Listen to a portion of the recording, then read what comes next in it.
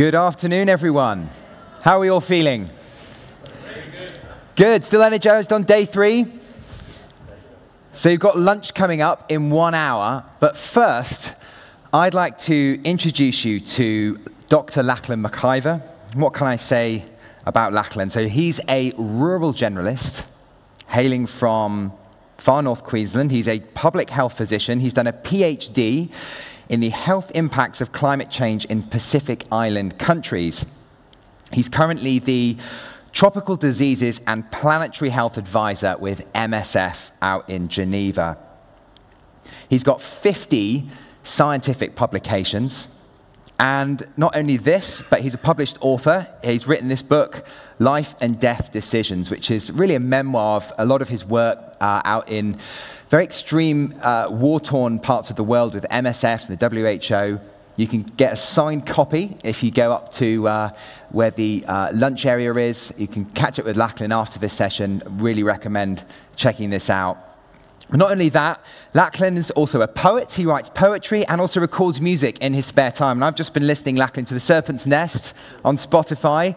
If punk rock is your jam, then yeah, definitely check that out as well.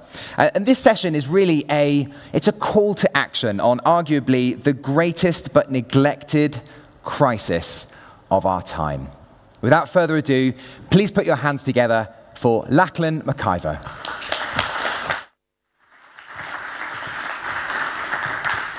Thanks, Will. I'm impressed at the lengths to which you have gone to do your background work on me. That's great. Thanks for putting the shout out for my music too.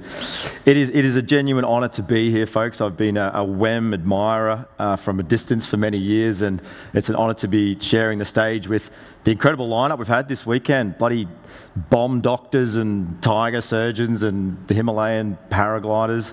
It's quite storied company that we've been keeping. Astronauts. Yeah, I'm humbled to be here. It is customary in Australia to acknowledge the traditional owners of the lands from which we come and upon which we meet.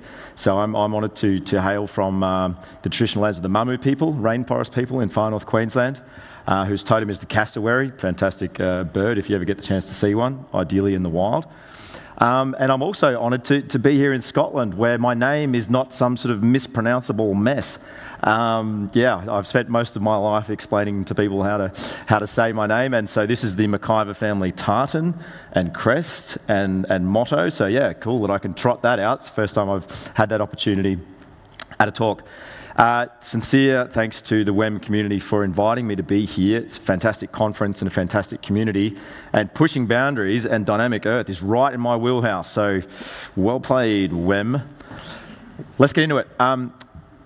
Millamilla, the place where I'm from, is famous for its waterfalls. In fact, the name Millamilla in the language of the Mamu people means lots of water. Millamilla Falls is the most photographed waterfall in the country. This is what most of the photographs that you find online tend to look like. This is what the waterfall actually looks like these days, just to give you a little initial glimmer of where I'm heading with this talk. The actual availability of water in far north Queensland has reduced over the last few decades, mainly due to deforestation in the last 100 years or so since the area was colonised, including by my family. And the other thing that North Queensland is famous for, of course, as you all know, is the Great Barrier Reef. I'm sure you also know what's happening to the Great Barrier Reef. Combination of ocean warming and acidification, industrial runoff, particularly from agriculture, is causing extensive coral bleaching. I'm a passionate scuba diver. I'm a dive master. It was my backup career. It still is my backup career if the whole medicine thing doesn't work out. And in the 20 years or so that I've been diving, we've effectively lost most of the world's largest coral reef, which is an absolute tragedy. I'm a rural doctor, a rural generalist, as Will said. That means a lot of this kind of thing out in remote communities in the deserts of Australia. Also means a bit of this kind of thing. You get to do the helicopter retrievals in unique parts of the world, like the Torres Strait, if you strap on some anaesthetic skills, as I did along the way. And yeah, at heart, I am but a humble rural doctor, but I've done some pretty gnarly things since I left Australia, and we're going to talk about a few of those to give you a sense of why I'm having such a grandiose title of my talk, The Ultimate Emergency. 3 weeks ago, I was in Vanuatu, in the middle of this. This is the worst cyclone in October in the Southern Hemisphere. Vanuatu is no stranger to cyclones. It's one of the most disaster-prone countries on Earth. Not just hydrometeorological disasters like cyclones, droughts and floods. It also has active volcanoes, and it's prone to the odd earthquake and tsunami.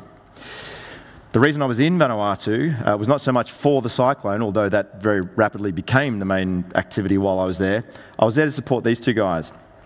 That's Randy in the white shirt on the left and Ryan on the right. These are the first two Ni Vanuatu doctors to train as rural generalists in their country. Rural specialists, they're called, in the Vanuatu system.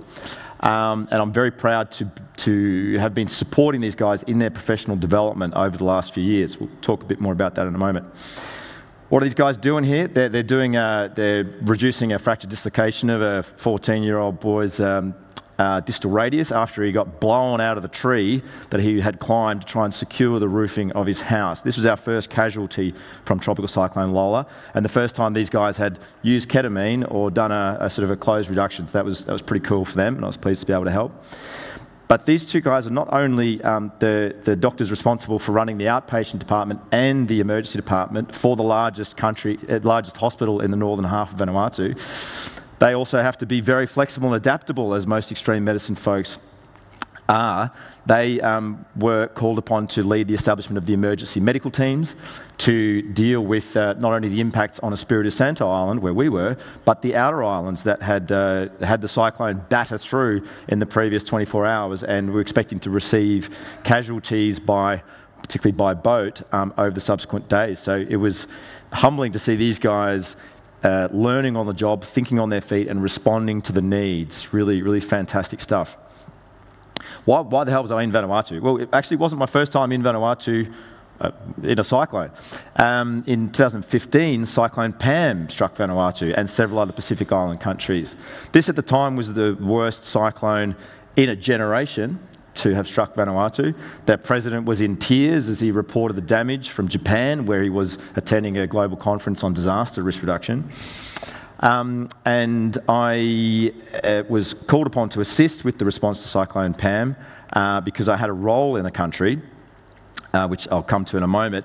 But dealing with, as many of you would know, the aftermath of a disaster in an already resource-constrained environment is very challenging and requires a lot of again, thinking on one's feet, adapting to the needs. So the emergency department in the National Referral Hospital in the capital city of Port Vila was almost immediately overrun with patients. There was the traumatic injuries and a few deaths, unfortunately, that we expected to see. There was also the huge spike in respiratory complaints, largely from the burning of debris around town. And then, of course, the infectious diseases came after that. As you'd be aware, these tend to be the phases post-disaster. The reason I was there with a role is because I'd been called upon to set up the intern training program for the new graduates, the new Ni Vanuatu doctors who are returning home from Cuba. You may be aware that the Latin American School of Medicine in Cuba is the world's largest medical school, by some distance. It's a doctor factory. There's thousands of graduates a year from around 100 different countries. Cuba is, to some extent, justifiably proud of its health system. The Cuban Medical Brigade, the Cuban doctors that work abroad, are its most sort of famous export. And the Latin American School of Medicine provides free scholarships to these students from other developing countries for 7 years of learning medicine in Spanish in a socialist system. Vanuatu, as they were preparing to have these 12 new graduates return home from Cuba, which represented a doubling of the total number of doctors in Vanuatu overnight, had the foresight, or admittedly late in the game, to realise that they probably need to have some sort of program set up to integrate these new doctors. They weren't used to having 12 doctors arrive at once. 1 or 2 per year was the typical intake trickling back home from Fiji. And so I got the gig to set up this bridging program and the subsequent intern training program for these new graduates. You see them here, sort of all smiles and bloody skinny after 7 years, living in bunk beds and on rice and beans, learning medicine in Spanish in the other side of the world. That's Ryan and Randy seated on the front left row there. And it was an honour for me to have this role, helping get these guys as up to speed as quickly as possible, basically in the practice of medicine in their home country, which was to them very foreign. Why was I given that role? I'd been connected to Vanuatu for some years. You can see I'm kind of giving you my life story a little bit in reverse here. This guy's name's Nixon Turkett, and he is I'm proud to call him my brother. According to the custom tradition of the Bene tribe in East Coast Espiritu Island, Vanuatu. I met Nixon in 2008. This is him squatting in the furnace on a copra plantation. Copra is the byproduct of harvesting coconut oil, and is one of the main industries in Santo. I won't go into the whole story of how I met Nixon, but very briefly, that connection is now 15 years old. I was inducted into the tribe, which involved drinking kava with the chief you see there in all his sort of bare-chested glory. We're all looking very serious because it was a serious ceremony. I'm looking particularly serious because I just had to club a sacrificial pig to death and be welcomed into the tribe. I'm getting a pat on the back there from little Isaiah as the village all lined up to embrace me, and I battled the urge not to vomit. There's pig's brains and skulls scattered all over the grass.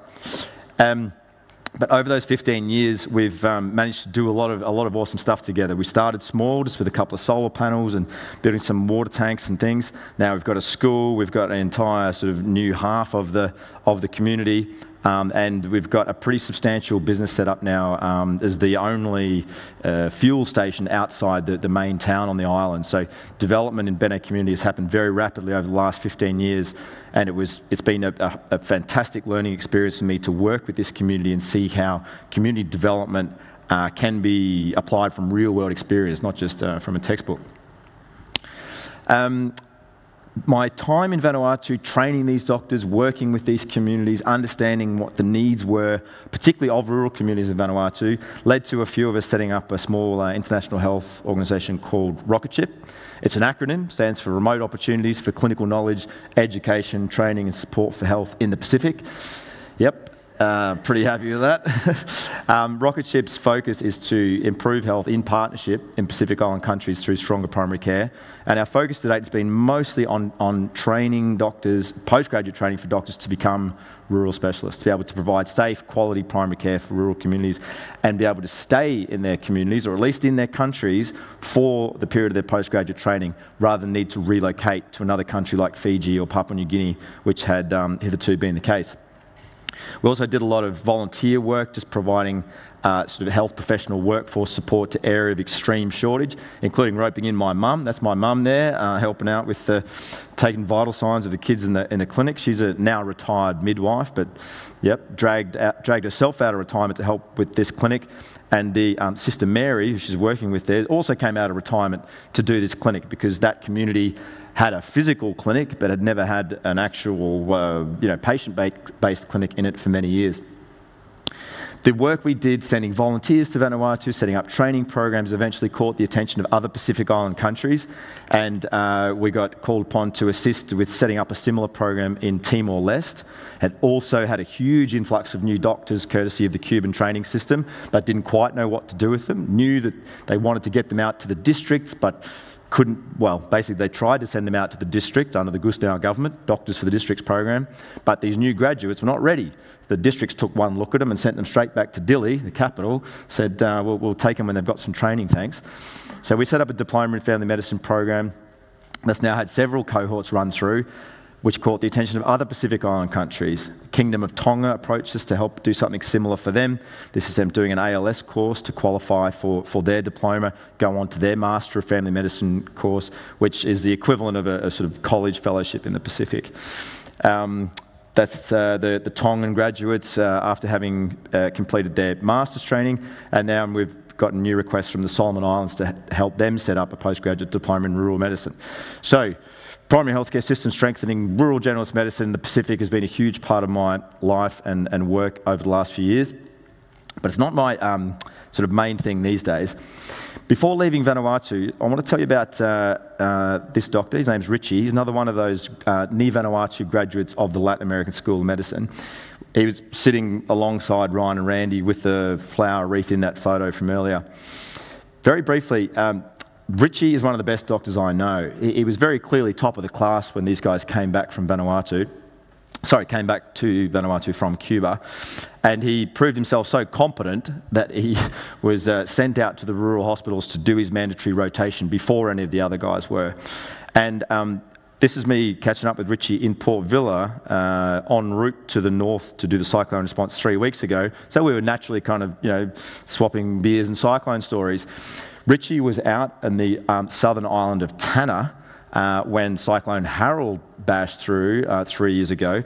You remember Cyclone Pam in 2015 was the worst cyclone in a generation? Well, this was another worst cyclone in a generation. Now, you can't have two worst cyclones in a generation. There's a trend happening here. There's something wrong with that logic. Richie was telling me that he was I've got his permission to tell this story, by the way. He was the only doctor at Lenical Hospital. This is serving a community of about 40,000. The hospital lost power. Lady came in labour with a distended, tense abdomen and vaginal bleeding. Richie realised, without the help of an ultrasound or anything fancy like that, that this lady had a placental abruption and needed urgent retrieval. Lined up some relatives, started getting blood out of them, doing a benchtop cross match and barrelling blood into her as he's on the radio to Port Vila trying to organise a plane. He was hoping to be able to get an obstetrician on the plane out to help him in Lenical, but they said, look, that's your problem, mate. If you can get the patient back to Port Vila, we can do something, but until she gets here, it's on you. The plane at least came, but unfortunately as it was landing on the island, it blew a tyre, one of these little sort of twin prop wheel planes, one wheel at the front, one wheel either side. So now this plane's got a flat tyre. Richie's now negotiating with the pilot about when they'll be able to get the wheel fixed and get replaced, and the pilot's saying, well, we'll have to wait until we get a spare tyre from Port Vila. Richie's saying, listen, this patient's going to die in the next few hours if we don't get her out. Is there any way we can pump up the tyre and take off? The pilot said, yeah, we can pump up the tyre and take off, but then we're not going to be able to land again. Richie said, look, it's life or death, mate. What do you want to do? And the pilot said, your call, doc. So on they get into the plane, Richie, the nurse, the patient, the patient's partner, and the screaming 3-year-old toddler who is also dependent on this, mother. Pilot pumps the tyre up. They manage to just take off the airstrip in Tanna and then have one, as Richie describes it, one of the most terrifying flights of his life into Port Vila. As they're coming into land, of course, the tyre's gone down again, so they have to do this sort of two-wheeled landing. Richie's looking out, seeing tarmac barrel past him out the window. Land this plane, get in the ambulance, go out to Villa Central Hospital, and Richie, who started the day at 5 a.m, now finds himself at midnight doing an emergency caesarean and hysterectomy for this completely ischemic uterus. Both mother and baby survived remarkably, and it just goes to show what kind of doctors are out there in the most resource-deprived environments doing fantastic work. So, pushing boundaries. The kind of doctors and the work that I've been describing, these beautiful colleagues and friends in Vanuatu, to me is a great example of how you can push professional boundaries. Right? That's theme one I'm going to hit. There's 2 more to come. After having done my training as a rural journalist in Australia, having set up Rocketship and developed this community connection in Vanuatu, I had the great fortune to land a job with the World Health Organization's South Pacific office. I was working specifically on climate change and health. This was an interest that I'd been, or interest is a funny way to put it, it makes it sound like a hobby. This was something that had been concerning me increasingly for several years as I'd done more training in public health and tropical medicine. I did my master's and then a public health physician training.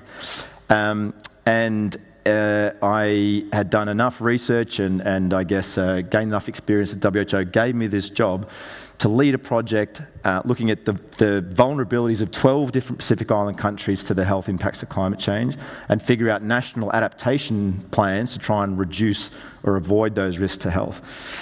The Pacific, as you would be aware, is probably ground zero for climate change, the physical effects and the health effects. Not least because these are island communities, obviously. This sign is from South Tarawa Atoll, the capital of Kiribati, which is one of the most climate change vulnerable countries in the world. The highest point, as you can see there, of the capital is 3 metres above sea level, and most of the population live within 1 metre above sea level. As the sea is warming, it's rising. As it's rising, it's becoming more acidic. The salt is intruding into the soil. The fisheries are dying off. The crops are dying off. The changing weather patterns is changing the habitats of mosquitoes that spread diseases, particularly dengue fever. And the warming temperature is increasing the incidence of food and waterborne diseases. So we got malnutrition or compromised food security, compromised water, increased infectious diseases, vector-borne, waterborne, food-borne, etc. And we've also got the problem of non-communicable diseases, which I'll come back to in a moment. This photo is of a beautiful group of kids. It's on Kiowa Island in Fiji, but these are refugees from Tuvalu. They've had forced dislocation due to climate change. These are probably the world's first climate change refugees, or at least among the first climate change refugees. Really tragic stuff to see. As the project rolled out, I was roaming around the Pacific. A lot of it involved, pretty dry stuff, meetings with epidemiologists. I'm not saying epidemiology is boring, Charlotte. I'm saying it's really cool. But we're analysing data, trying to figure out what is the relationship between the incidence of, for example, gastroenteritis in the Federated States of Micronesia and temperature and rainfall patterns. Trying to figure out what can we do about this problem. Like we're looking at some really cheap and easy hydrogen sulfide test kits to check water quality, and trying to figure out not only how can we understand the problem and tackle it, but how can we even sort of deal with what seems like the unmanageable nature of some of these problems. This is the island of Nauru, which you may have heard of. Tragic story, Nauru. Just a little potato-shaped island in the middle of the Pacific. It's not a low atoll, it's a raised atoll, so they don't so much have problems with sea level rise. Their problem is more human-caused. The main economy of Nauru of the 20th century was phosphate from basically the deposits of migratory seabirds over millennia. And so within the space of a few decades, the Nauruans, who today number 10,000 in total, went from being among the poorest to among the richest per capita people in the world. But with that, came a sort of decline in their sort of willingness and interest to do farming and fishing, and with the wealth came a greater dependence on basically energy-dense, nutrient-poor food, but just rubbish, to the point where Nauru has such high rates of non-communicable diseases, obesity, cardiovascular disease, diabetes, that they are the first country in the world to have experienced a decrease in life expectancy without it being sort of affected by HIV or war. Think about that. My work with WHO eventually took me to Geneva, and they sent me to a few other places doing a few other wild things, like a cholera outbreak in Tanzania, which was pretty grim, particularly when part of the response of the community was to start charging people for water and spreading rumours that the cholera vaccine was an attempt to sterilise the population by the sort of evil white men. So tricky challenges you experience in outbreak investigation and response in some of these places. I eventually realised I'd reached the end of the road with what WHO could offer, because they're pretty hopeless when it comes to sort of human resource and contract management, as Charlotte and I have been discussing over breakfast. And so I needed to find another gig, and I was already in Geneva, so I went knocking at MSF headquarters and was very fortunate to land a role with them. That was a headquarters role. I was the infectious diseases and antimicrobial resistance advisor, but my boss, who gave me the job, sort of basically was willing to let me have a whack at it, also said, look, we're going to need to send you to the field just to check you've got what it takes. So he sent me to a project that he charmingly described as the arse end of MSF. It was sort of a civil war zone in the world's largest swamp in the northern part of South Sudan, where I was a paediatric doctor for a couple of months. Fantastic learning experience. Never would have imagined that I would have to be so comfortable seeing so many comatose children in a tent at one time, these little kiddies with temperatures of 40 degrees Celsius and GCS of 3, without any kind of critical care or high dependency unit, all with most of them with cerebral malaria, possibly and/or meningitis, possibly and/or TB meningitis, and it's also a hotspot for visceral leishmaniasis, which this little boy managed to recover from. It's very gratifying when these little comatose, febrile kiddies wake up after a few days of IV artesunate and ceftriaxone and can sort of shake your hand and ask for a biscuit. I was also dispatched to the Democratic Republic of the Congo on a pretty bizarre mission to try and figure out what did antibiotic stewardship look like in a war zone in a very busy surgical hospital with about 4 different antibiotics available in the hospital, but about 10 different antibiotics available at the local market that people just mixing up with whatever and taking orally or via enemas or whatever on the advice of their sort of, well, most of them were essentially witch doctors. It was, however, a very short visit because our drivers got ambushed and kidnapped. The project was suspended and we were all evacuated. And by this time in my life, I'm going to share with you all that there was a few things happening. Working for MSF doesn't mean you don't earn much money. Geneva's a very expensive place to live. I was feeling very isolated from my family and friends. I was feeling detached from Rocketship, this organisation that I'd helped start, which is now going gangbusters on the other side of the world. And I got severely depressed, had a mental breakdown. I still had to keep working because I needed money. But this picture is of me doing a locum back in the Torres Strait Islands, where a head torch is an essential kit. I mean, you see the pain, right, in your eyes, in my eyes. I'm not sure why I took that photo, but yeah, burnout's a real thing. It's an absolute fuck of a thing. I came very close to taking my own life on that occasion and on a couple of occasions over the next few years. And the second message I want to include in my little talk today is about pushing personal boundaries and how we need to be aware of what it feels to come up right up against those limits, right up against those boundaries. Because I thought, naively and foolishly, as some of you may have thought along life's way, that I was kind of immune to that. You know, I was able to do most things and just kept piling things onto my plate, and everything was fine until it wasn't, and I imploded on myself like a neutron star. So if anyone's feeling like that, I hope I'm not triggering anyone, by the way. If you've experienced that, if you know colleagues have experienced that, there is help available 24 hours a day. Don't be shy, don't be ashamed, don't be timid about reaching out. Help is available, and we are not superhuman, despite what society might kind of demand or expect from us. So I survived, obviously. I got myself out of the hole. It's a lot of work and blood and sweat and love and bloody psychological counselling. Wrote a book, as Will was kind enough to mention, and some other cool people have been saying some nice things about it too. It is a memoir, but that's not really the point. The story of my sort of life and medical misadventures and personal shenanigans is really just a Trojan horse. This book's about serious stuff, global health crises that affect us all, but which we largely ignore. The health impacts of climate change, Indigenous health inequities, the rise of drug-resistant infections. And yeah, I've just felt kind of compelled to try and get those messages out there. And it's great that the book now exists and you can get a copy. And it was a big part of my healing too. It was a very therapeutic process writing this thing.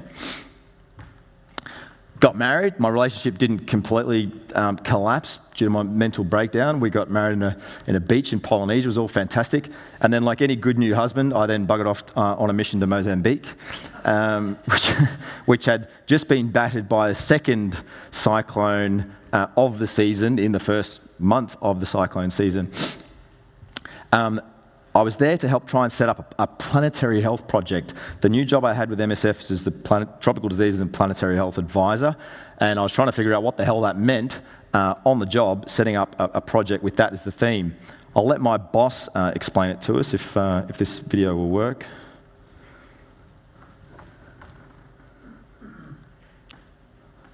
Not quite sure how to make that work. Is anyone from the back able to help me? Oh, this looks promising. Environment is changing. Temperatures and sea levels are rising, and we'll see more frequent and extreme weather events like heat waves, cyclones, and floods.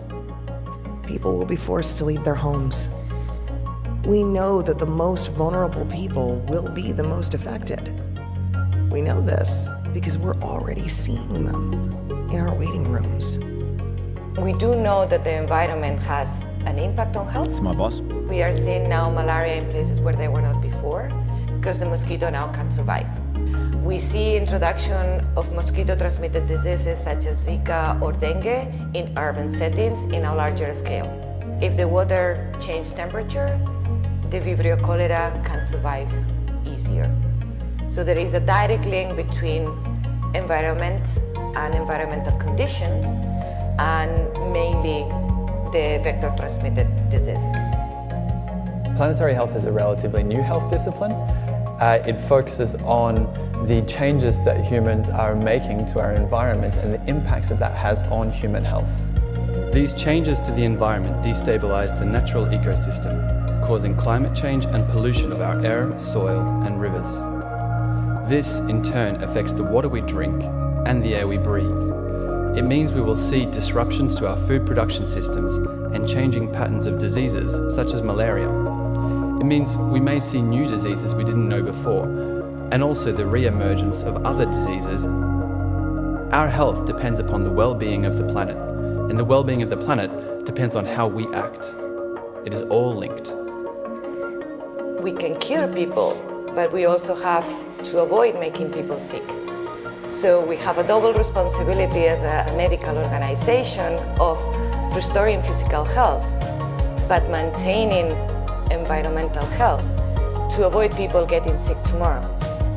And for doing that, we need to take our own responsibility to be the most environmental friendly medical organization we can be.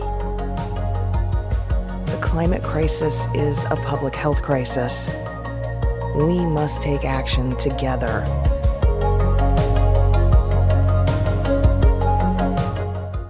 Right, so just a small, pretty easy, straightforward job that I had then taken on as the medical advisor for this topic. We need to figure out what we meant when we talked about planetary health from an MSF perspective. The Lancet talks about it like this, as planetary health being the health of human civilizations and the natural systems upon which we depend being the key thing there. You're all aware that due to sort of economic development over the last few centuries, human beings are in general happier, well, sorry, not happier, healthier and living longer than ever before, right? That's indisputable. But we have also forced the planet to pay a huge price for our own sort of, health and well-being. So the impact of humans on the sort of planetary systems, basically since the Industrial Revolution, has led geologists to define a new geological era, the Anthropocene, the human-influenced era, and what an influence it has been. From an MSF perspective, because we are a medical humanitarian organisation, we're primarily concerned with the health impacts in humans related to this interaction between humans, animals and the environment. And so in trying to tackle this problem, MSF's a pretty decent-sized organisation, but it's not omnipresent. We decided that there was 3 parts to it for us. We had to understand what the sort of health impacts were for our patients, this kind of medical operational element. We had to be a responsible humanitarian actor and reduce our own ecological footprint, carbon emissions and other forms of impact as much as possible. And a big part of MSF's philosophy is 10 1 yards, bearing witness, advocating for the patients and populations with whom we work.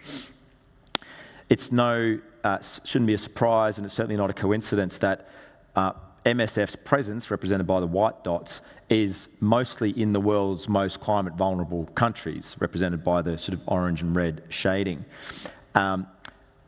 These are the countries that have the greatest humanitarian and health needs, and they are also those that are most vulnerable to the impacts of climate change. They are also those who have effectively contributed the least to the problem. So there's a really fundamental and terrible injustice there that should anger us all, I believe. When we look at what these kind of health problems are related to this definition that we're seeing in MSF projects, this really crude word cloud shows the kinds of things that we are already seeing, we have been seeing for decades, that relate to this interaction between humans, animals and the environment, and are thus sort of planetary health topics. These topics are consistent with how WHO frames the climate change and planetary health topic, acknowledging that climate change is only a part of the planetary health sort of concept. Margaret Chan, previous WHO DG, referred to climate change as a defining issue for global health this century. She wasn't wrong. Climate change hasn't gone away. We've just been a bit distracted the last few years. The IPCC is the Intergovernmental Panel on Climate Change. It's the world's largest collaboration of scientists in history. It's convened under the auspices of the United Nations Framework Convention on Climate Change. They've been looking into this topic for decades. They don't do the research, they examine the research that has been done and then summarise it in what they call assessment reports. The IPCC has just released their 6th assessment report in the last couple of years, and it is bad news. The majority of illnesses that cause deaths now are due to diseases that are climate sensitive. This does not say that 69.9% of all the deaths that occur are due to climate change. That's not what it's saying. It's saying that the diseases that cause deaths in humans are mostly sensitive to changes in climate. And just in case anyone was under any doubt about sort of how we got here, this looks a bit busy, the graph, but it's very simple. It just shows the correlation between atmospheric carbon dioxide concentrations and temperatures at the surface of the Earth. So over hundreds of thousands of years, there has been this very close correlation between atmospheric CO2 and global surface temperatures. What has changed is that since modern humans came along, and particularly since we discovered how to dig up the bloody fossilised remains of dead dinosaurs and prehistoric forests and burn them, aka the Industrial Revolution, we have been increasing the concentration of carbon dioxide and other greenhouse gases in the atmosphere far, far, far faster than has ever happened in the history of the planet. And what that means is that temperature is rising far faster than any other time in the history of the planet. It's not the hottest the planet's ever been, and it's not the highest concentration of carbon dioxide that we've ever seen in planetary history, but it certainly is in 500,000 years and definitely is in human history. It's getting worse fast. You would have noticed, I'm sure, these changes, they're happening right now. They're happening to all of us. July was the hottest month ever recorded. This year is going to be the hottest ever recorded, beating the record set by last year, well, the last several years. So this cannot have escaped anyone's attention. And the science is absolutely clear. Climate denial, by the way, is a luxury only afforded to those who have the means to sort of shelter and delude themselves in air conditioning in wealthy countries. The 6th assessment report from the IPCC, as I said, it makes for pretty apocalyptic reading. If you go through the entire report, as I've done, and you summarise of the categories of climate-sensitive health risks, the key messages from the IPCC are that the estimates of the climate change attributable burden of disease are worse than they had previously thought, and the confidence with which they are sure that these issues are linked with climate change is higher than they had previously thought. The WHO estimate of the current mortality, that is avoidable deaths due to climate change, is 250,000 deaths per year. That is wrong. Why am I so confident about that? Because, as WHO themselves say, that figure of 250,000 deaths per year is only due to 4 categories of climate-sensitive disease. That's malaria, malnutrition, heat stress, and diarrheal disease. Whereas the health impacts of climate change go far beyond that, and the true burden, the true number of people that are already dying unnecessarily every year due to climate change is in the millions. It's in the millions. And that's going to be an underestimate as well, because we just don't have the full picture. We don't have the science. We've got a paper coming out in the next couple of weeks in PLOS Climate that points out the gaps in the IPCC 6th assessment report, particularly as they pertain to humanitarian settings. Keep in mind what the IPCC does. They only review the science that has been done. They don't perform it themselves. So no one is looking into the relationship between climate change and meningitis in the Sahel or Ebola in East Africa. Or even something as relatively well known as measles. No one's looking into this because it only affects these kind of poor people in developing countries where too few people are doing research. So we don't have a full picture of the health impacts of climate change or the sort of human cost of planetary ill health, but it's worse than any figures that are currently available would indicate. You can probably see where I'm going with these. These are what are referred to variously as either planetary boundaries or Earth system boundaries. These are the sort of the those natural systems upon which human civilization depends. This is what we're talking about here. There's 9 of them officially, and we have already transgressed. Sounds like we're just kind of being a bit naughty. We have already transgressed 6 of them. So we are using the planet's resources at an unsustainable rate. We humans. No one else is doing it. No other species is messing up the habitat that we all share to this extent. So yeah, we are already far beyond what is a sustainable way of living on this planet, and we don't really have a planet B, right? You've heard the cliche. This is the distribution of who are the worst transgressors around the world in terms of how many of those boundaries are being transgressed. And basically, what it boils down to is that we are using 2 planets worth of planets, which is pretty bloody stupid. This is within our control, by the way. And where I'm going with this is that we as a community, we as a bunch of sensible health professionals who understand this problem and who have an understanding of how science works and how these things affect health, have a responsibility, I put it to you. So planetary boundaries is the 3rd thing we're pushing here. Not just pushing through, transgressing. Right, so, but don't panic. There are things that can be done. I'm a big Douglas Adams fan, by the way. I think he's an absolute genius. And if anyone has not yet read The Hitchhiker's Guide to the Galaxy, just go out and get your hands on a copy. Forget about my book. Just read this. Read Hitchhiker's Guide to the Galaxy. Fantastic. So we took an oath. Most of us took an oath, right? First, do no harm. And this is something that we need to bear very much front of our minds. Individually and as a society, we need to not do harm. And whenever we are emitting carbon or creating waste or causing another species to become extinct, we are doing harm. Not just harm to the physical environment or to other animals, we're doing harm to ourselves.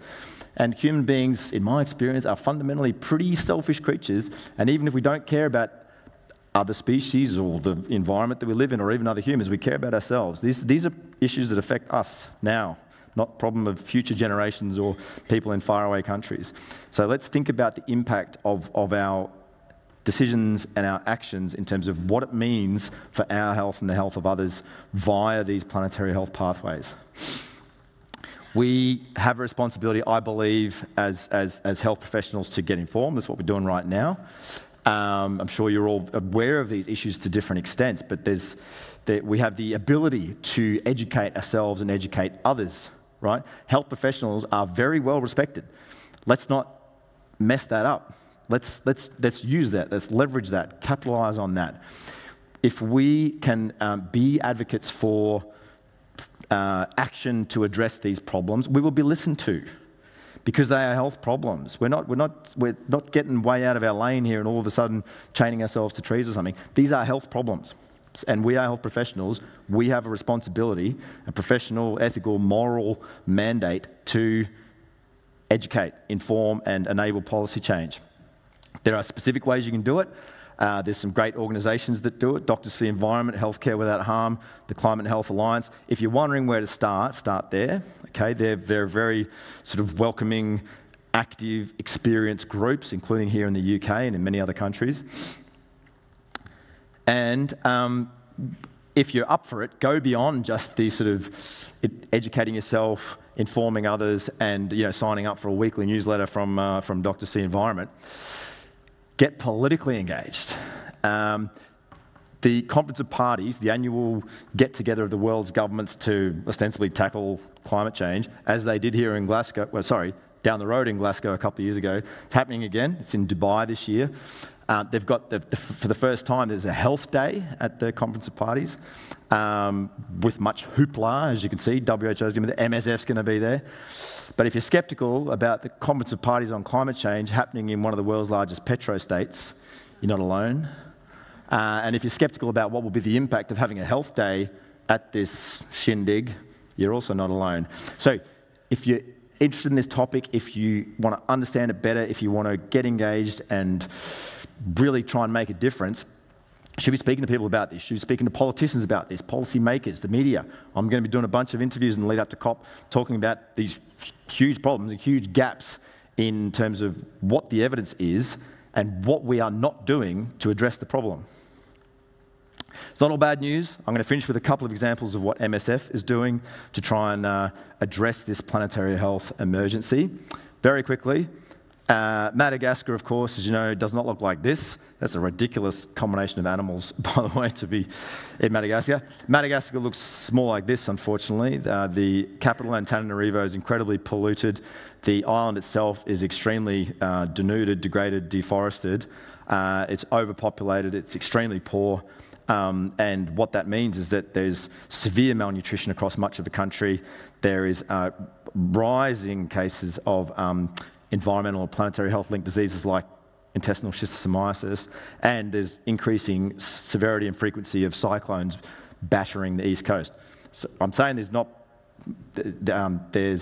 just bad news. I'm trying to put a positive spin on this by saying we as MSF are collaborating with a local NGO called Nitansik, who is all about sort of environmental and community health, and a fantastic organisation called Health in Harmony, which I highly recommend you check out, to support the health of rainforest communities, and in doing so enable them to stay put, not be forced to dislocate, and be the stewards and protectors of the rainforest that we all need to breathe. You imagine an organisation like MSF trying to figure out how are we going to measure the impact of our work, not just by number of patients seen or number of cases of malaria treated, but deforestation avoided and carbon emissions avoided. Pretty gnarly paradigm shift that's going on back at headquarters. We're also partnering with the World Mosquito Program in Tegucigalpa in Honduras, releasing Wolbachia-infected Aedes mosquitoes. You might have heard about this technology. It's a naturally occurring organism, Wolbachia. World Mosquito Program has proven in, it's over 10 or a dozen countries now, including in far north Queensland, where I'm from, where dengue was endemic and is now eliminated, that this technique works. The Wolbachia-infected mosquitoes can't or have significantly reduced transmission of dengue, Zika, chikungunya, and we're partnering with them doing this project in Tegucigalpa, which I'm involved in. I'll be heading to Honduras to check out in a couple of weeks, that is already getting the attention of other Central American governments that are going to follow suit. And there are sort of conceptual things that we can be doing individually as health professionals and within the health systems in which we work to advocate for the changes that are necessary. This is just don't try and read the whole diagram now, but check out Courtney Howard's article in Lancet Planetary Health journal to try and get a sense of what this means concretely for you as a health professional in the system in which you work. All of these changes are possible. They're economically viable. That's also been proven time and time again. This was, I was at a planetary health meeting in Geneva last week. We had, one of Professor Nick Stern's colleagues pointing out the latest modelling about what it means to transition to a clean energy economy. It is absolutely financially viable and cost effective. There's a bit of short-term pain involved to get the technology in place, but the technology exists. And it will be a fantastic return on investment, and it will be far more costly if we do not act. So if anyone tries to tell you that it's too expensive to transition away from fossil fuels, that's bullshit. It is absolutely cost effective. And my final point here is that we as health professionals, we as a WEM community, have the ability and responsibility, I would say, to see and treat the planet as a patient. When we pollute the air and we chop down the forest, we are causing respiratory failure of the planet, right? We need these systems to breathe. When we mess up climate and we change weather systems, we are causing cardiac failure.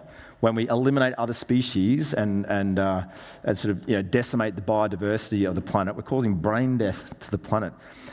The Earth systems are sort of analogous to body systems. We have been trained to diagnose and respond to pathology, to symptoms and signs of illness and systems failures.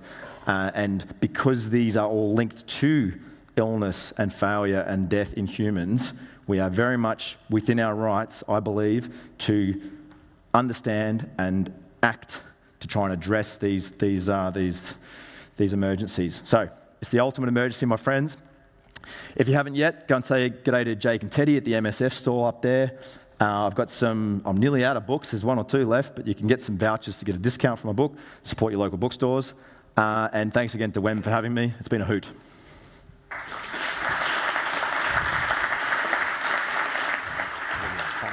Really good. Yeah. Okay, if you've got any thoughts, comments, or questions for Lachlan, please raise your hand in the biosphere. Equally, we're taking questions online as well. To do that, if you just go to the session, click Watch Now, and at the bottom of that, you'll see there's a Q&A. So whether you're here in the audience live or watching from home, please send your thoughts in now. Not got very long. We've got about 6 minutes or so for questions. So we'll just take a question from the floor to start with. Shauna. Thank you so much. That was really sobering, and I'm usually outside of the climate space, but I've been getting more ensconced in it over the past few months. And one of the things I've been learning from non-health climate experts is the narrative of how responsibility is being pawned off. And so my understanding is that, the corporations and industry holds the bulk of the responsibility for forging change. And this started with the narrative of, first of all, it's not real, and convincing policymakers it's not real. And most recently saying the biggest change we as individuals can do is buy carbon offsets and work individually. And my understanding is that's not the solution. And so I was wondering, is that the same thing as you've heard? And if so, what are the impacts in terms of storytelling and psychology and acting at the large-scale industry level and policy-making level? There's a lot wrapped up in your question and comment. I mean, that phenomenon you're describing about being sort of recommended to sort of focus on carbon offsetting, that's just magician's tricks. That's just misdirection. What is required is for us to go beyond this belief that technology or the market or capitalism will come up with solutions, because it always has, to understanding that no, we are deep in a hole here, and the only way to get out is to have political commitment and courage beyond just the next election cycle, to think in terms of decades and generations, which is very rare in politicians, and that there needs to be sort of less carrot and more stick, basically, for the corporate sector to behave itself, because their vested interest is just making money for shareholders. And in the short term, what that means is, digging more coal up out of the ground and burning it. The technology to switch to a renewable energy system is available and viable. It just needs a bit of investment, and we just need to get over that hump. And we should be able to then transition to a sustainable energy economy. Now, that doesn't fix the problem of all the species that were made extinct or all the forests we've chopped down or anything else, but it's not a question of how, it's a question of when. Yeah. It's interesting, isn't it, how the climate denialism has given way to this era of greenwashing. And you alluded to that, Lachlan, in the involvement of oil and gas industry in things like COP28, and how embedded they are they present themselves as the solution, when in fact they're a huge part of the problem. Yep. And the current political system is failing us, isn't it? Yep. Yeah. And the market failure and political failure. Yeah. Another question at the back there, please. Thank you for your presentation. I noticed something I noticed recently personally is I had been a public employee in the United States, I had prior military, and I went and looked at some of my own investments, which were kind of innocuous, and I was basically supporting every industry I oppose, and I think that's something people need to look at. Just because you may be investing in something that has high return, look at what it actually is doing, and it may be totally, morally reprehensible to what you thought you were doing. That's a really good point, and I think that absolutely belongs in the category of what you can do as an individual. Most of us, unknowingly, are supporting these sort of environmentally and health damaging industries and companies. So yeah, looking at your portfolio, even your superannuation, I'm not sure what it's called in other countries, but your sort of pension funds, you're able to assess those and switch to more ethical investments, either sort of manually or through advisors that know what they're doing. But I think there needs to be definitely a move towards a critical mass of people who are rejecting investments in these sort of damaging and dangerous companies. Yep. Any more questions from the floor? Please raise your hand. Yes, one at the front right here, please.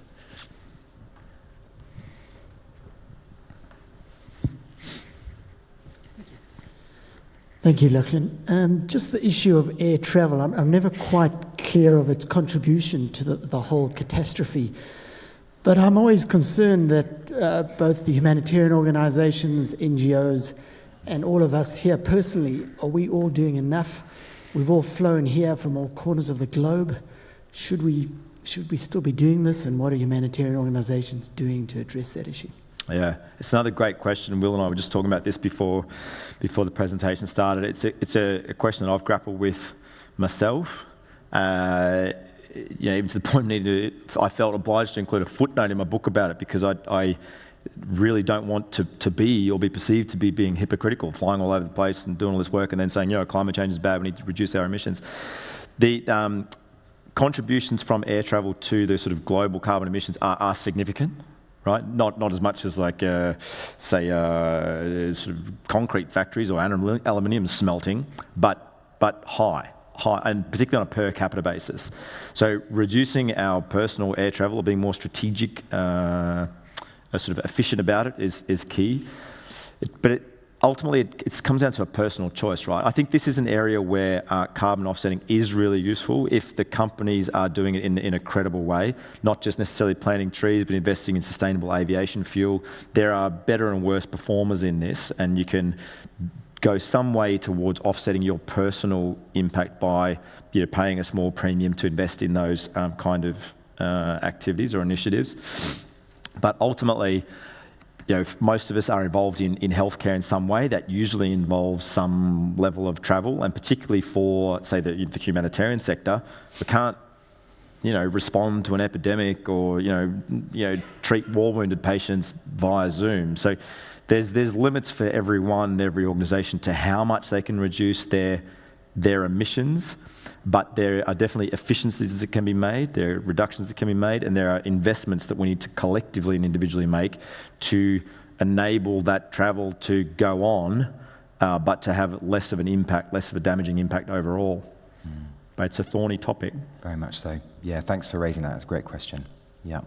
Okay, one final question. If anyone's got anything to say. Yes, gentleman back left, please. Yeah.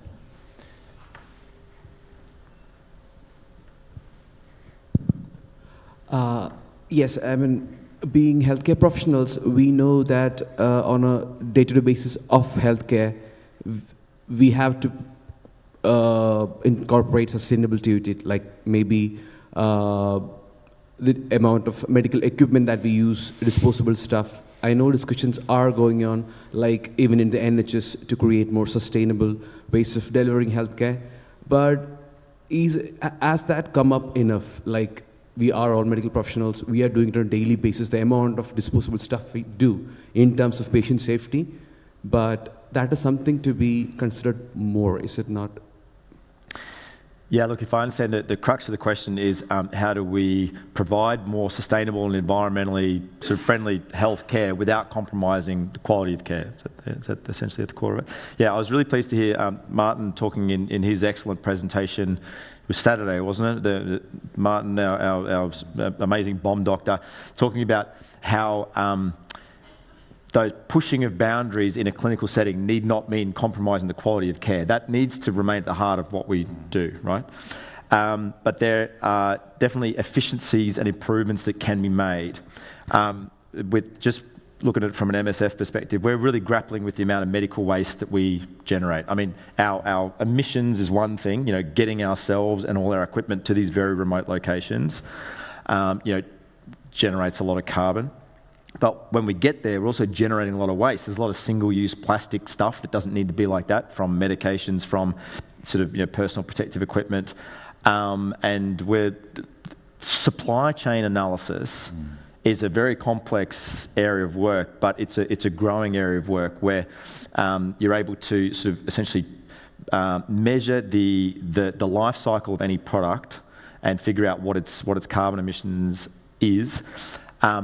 So that part, and then figuring out what are some more sort of sustainable materials and practices that reduce the overall amount of waste and ecological damage that is generated is all part of the sort of what the health system needs to do and what health organisations need to do to reduce their impact.